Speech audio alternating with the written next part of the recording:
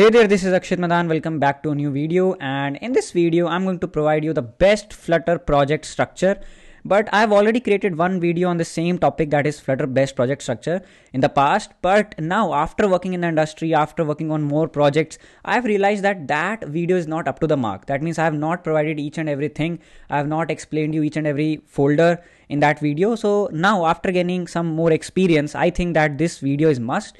And this video, I'll try my best to cover all the things, like how you should divide your folders, like what industry expects you to do when you are creating a project for the industry, for your internship, for your job, right?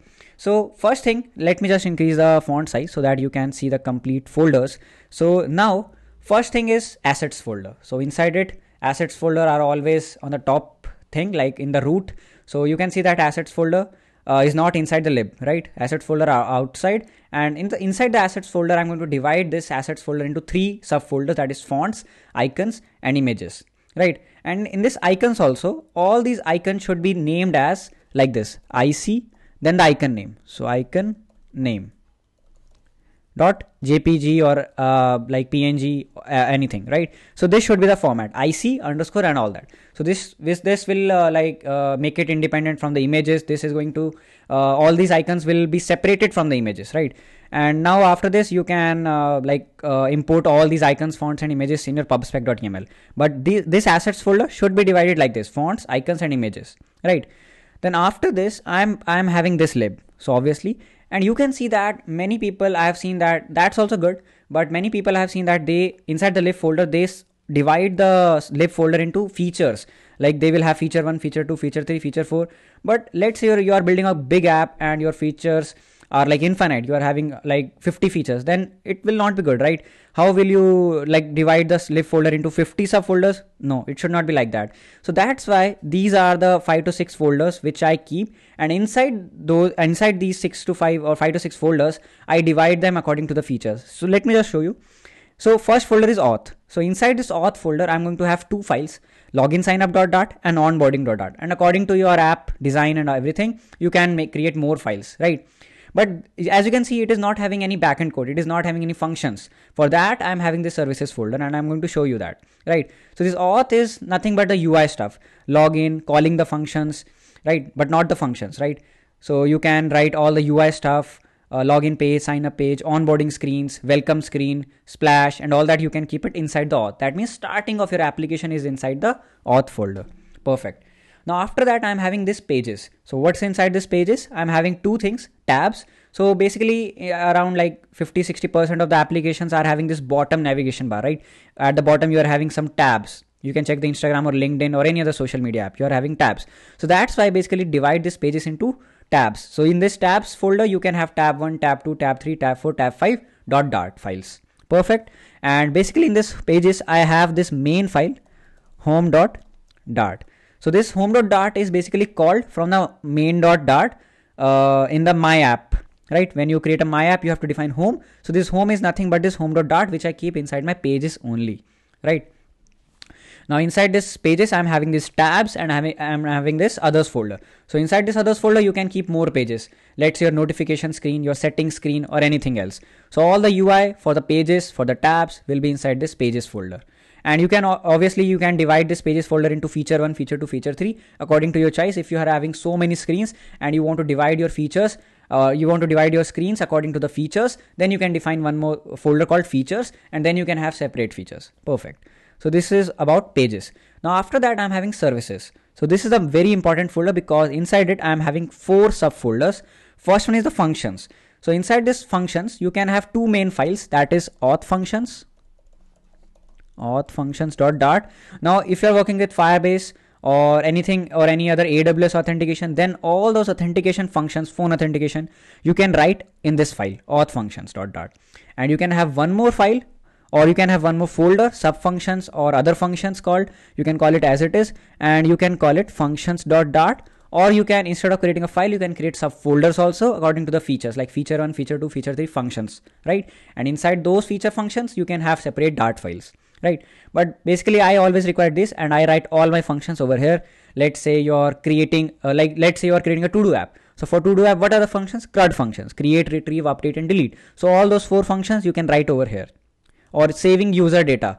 It's a function. You have to save your user data in Cloud Firestore collection. Then you can write that function over here. But all the authentication function should be separate, and those function I keep it in this file, right? So this is about functions. Now what about models? Let's say you are working on fetching the data from an API. You are working with Dart models. So all these models, JSON models, everything should be kept in this models, right? And some people have seen also create one more folder in this services called backend, and they can like if they are integrating any SDK, if they are working with APIs, so all that backend stuff, calling the APIs, they can keep in that backend folder. But to keep it simple and precise, I'm not going to create that backend folder, right, for now. And after that, I'm having providers. So I basically work with provider state management, or instead of providers, you can have getx, you can have a block folder, and all that state management stuff you can keep inside this providers folder. Perfect. So what is this settings folder? Let's say your theme changing settings. Let's say your shared preferences. So all those settings, or let's say your account settings, all those settings can be kept in this settings folder, right? So this how you can see how like well structured it is. So I basically like the root structure. So in the roots, you can see which all folders are at the roots: auth, pages, services, utils, widgets, and main. So all these are the roots, and after that I'm creating sub branches and all that, right? I don't like that feature 1, feature 2 as you are opening lib and you are seeing all the feature folders. I really don't like that, right? I like this kind of project structure where you have roots and then you have branches. Perfect. So we saw the services folder, and now you are having utils folder. So what's I'm having in the utilities? I'm having colors.dart. So over here you can write all the colors which you are going to use in your dark mode, white, light mode, anything. You can use all the colors over here. Create a class, and inside that define the static color so that you can call all these colors from any other class, right? So this is about colors. Constants, let's say your height of the mobile screen, width of the mobile screen. Then let's say your some constants, right? Some strings or any other some values. All those things you can keep in this constants folder. Images, so which all images you have defined in the icons folder and the images folder, you can define them in the images folder, in the images file, so that you don't need to write that string like asset / images / so and so image from any other file, right? You just need to define all the strings over here for the assets files, and then you just need to call them using static keyword, or you can call it directly from the variable. Perfect. So this is about images. Styles, let's say you are creating some button styles which you want to keep constant in all your application, complete throughout the application. So that's why I always define this styles.dart so that you can keep all the styles. Let's say app bar style, then some card styles, then container styles, button styles, any style you can keep in this styles.dart, right? Perfect. So this is about utilities.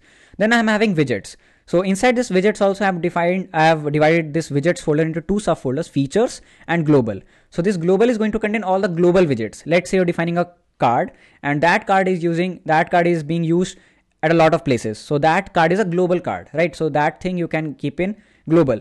And now there are some widgets which are feature based. Let's say an Instagram application, and some widgets are being used in the home page, some are used in the search page, some are used in the reels page, some are used in the profile page. So all these features, these are the sub features. You can define separate folders of these features inside this features folder, and for all the sub features you can define the widgets. Perfect. So this is regarding widgets, and then I'm having main.dart. Perfect. So this is the best project structure which I have found till now, after working at some industry project, after working for freelancing projects, after seeing so many templates from Envanto market or from any other template market from where I purchase. So after working with them, I have found that this project structure should be the best for beginner, for intermediate, for an expert. It's totally up to you, right? So the best part is that I'm not just showing you this project structure, I'm also going to provide you. So you can find the link in the description. It's a GitHub repository where this project structure is uploaded, and you can clone it and you can use it in any of your project, right? So till the next content, keep coding, keep innovating, and thanks a lot.